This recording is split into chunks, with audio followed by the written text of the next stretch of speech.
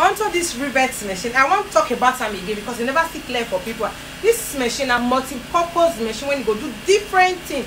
This one are the eyelet. It go do this eyelet. Eyelet they come in different sizes. Then it go do this cover button. Cover button they come in different sizes. Then it go come do this pair. Pair they come in different sizes too. Then it go do the stud too. The same mode when you go do stud, then you go do pair. Then you go do these plastic buttons. This one they come for different colors too. Then you go also do these glass buttons too. That snap. That plastic now snap. This is also snap. This snap they come in different colors too. So that's why they call it multi-purpose machine. But you see this one now only pair. Now you go do this pair. Now only this one go do. But this one go do every other thing when I don't measure. Just that. Then you need different dies. This one also the dies they come. For each of those things when I measure, you need different dies to use them.